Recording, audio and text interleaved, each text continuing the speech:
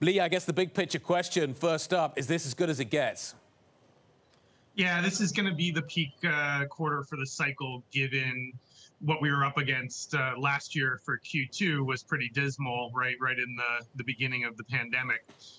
So comps are going to be very easy, and it's going to get a little harder from here, but we're still going to have another couple of quarters before we come around the turn next year, when it's going to get real tough. And, from our perspective, if you think about it just in the most simple way, investors don't want to be heavily invested in specific names or in the market overall coming into quarters where you're going to have incredibly tough comps. But it's going to be pretty easy, still for the next couple.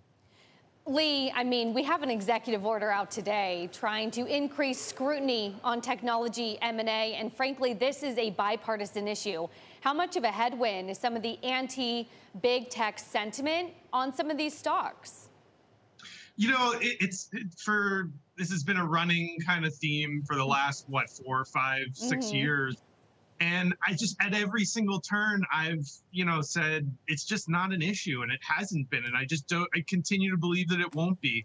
It would take a very serious bipartisan desire to look at the actual problems here.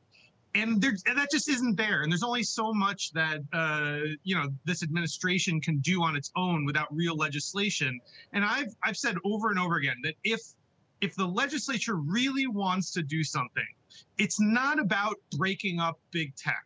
It's about taking away what allows them to continue to add on to themselves.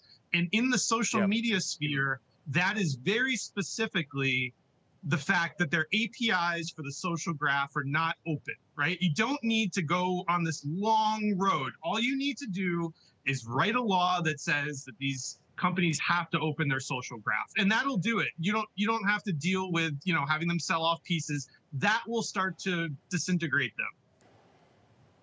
Leigh, just talking of the big tech companies, what we've been surprised about, certainly over the last few weeks, is the fact that growth stocks have come roaring back, led by the big tech names. People are looking at their earnings. They see potential safety. They see stability. Is that what we're going to get this time around as well?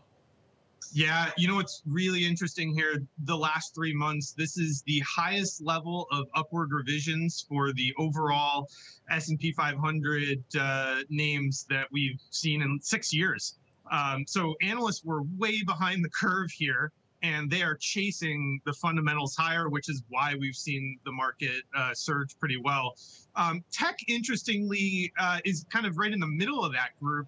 It's really been energy and materials that have seen the largest upward revisions. But as you pointed out, over the last month and a half, those sectors have lagged. So it looks like the belief from the market is that going forward, they've caught up enough on the earnings and revenue there, and that we're going to start to see tech and consumer, take back over. Leigh, within tech, are you looking at a maybe divergence, a bifurcation between what I keep hearing some analysts saying that there's a really strong advertising environment? So maybe there's a preference towards companies that rely on advertising versus maybe a subscription-based model. Are you thinking about the fundamentals and the impact within tech on the difference between tech companies? Yeah, so 2 ways to think about it. One is just in the middle, or where we are right now, which is kind of at the beginning of a massive bullish economic cycle. Advertising is going to be amazing, and so yes, you want to be exposed to anything remotely like that, and those names should outperform. The other way to think about it is, and we've been discussing this for the last 18 months, is basically what happens to those names that saw a lot of pull forward in demand and adoption because of the pandemic. Do they kind of just fade off? Do those growth rates slow considerably? Those multiples are very high. Or is that stuff real and going to stick around? And I think you need to pick and choose very wisely within that group. Something like Peloton, maybe some, very different than something like Zoom.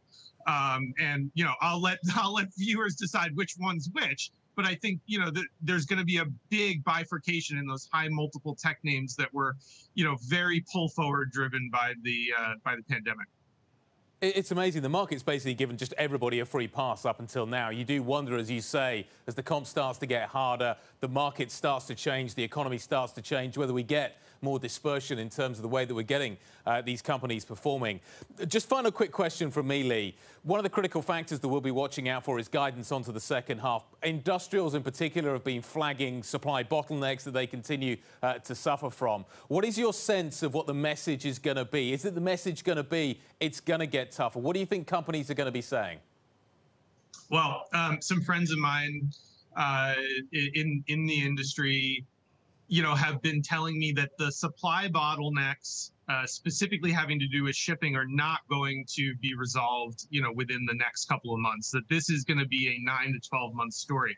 Now, what that produces is, instead of having this massive peak in GDP and earnings, in the next couple of quarters, the economic boom is going to be more drawn out, but at a lower kind of, lower level. For the market, this isn't an issue necessarily. And we have seen in the Estimize alpha factor model, specifically the post-earnings drift model, the last 2 quarters have been some of the best quarters we've ever had in our history. And what that basically says is that when those prints happen and companies blow their numbers out of the water, or they disappoint big, that PMs are having to rejigger those forward expectations in their books significantly, and they're operating based on that. They're not thinking it's a one-time thing. So I think that will continue over the next couple of quarters here, as the numbers really matter because they do mean something going forward instead of just being kind of transient.